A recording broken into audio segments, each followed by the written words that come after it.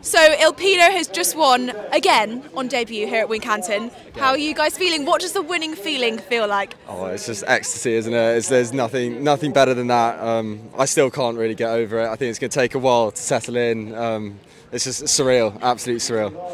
Yeah, I couldn't agree more. I mean, it's been an amazing journey from when we bought them in Ireland 2.5 years ago to today, and it's just visceral. It just gets you inside and can't help but slightly weep and laugh and cry. Do a lot of I crying. saw there was a lot of pre-race nerves. A lot of pre-race. I mean, I felt sick. I can't lie. I just felt absolutely sick. Did a couple of pints of Guinness help or not? No, not really. It helped me. It definitely all the nerves. Definitely helped me. It did not help me. I was feeling very, very nervous before it. But I mean, look where we are. We drifted now, in the betting, so we had a bit of a go at that as well. So.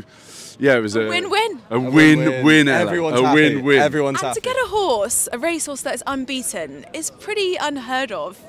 How does that feel to own a horse like Macca that has just done so well so far? It's I don't know. People say it's lucky, but I don't think it's luck. I think it's a lot of hard work, a lot of skill. There are a huge number of people involved behind the scenes who are applying all their skill and knowledge. Young people. Incredibly knowledgeable people, so it's not luck. Of course, you've got to be lucky, but it's a lot of hard work, a lot of skill, a lot of effort, and a lot of fun. My God, a lot of fun. I mean, like I keep on saying, you cannot have more fun standing up. No.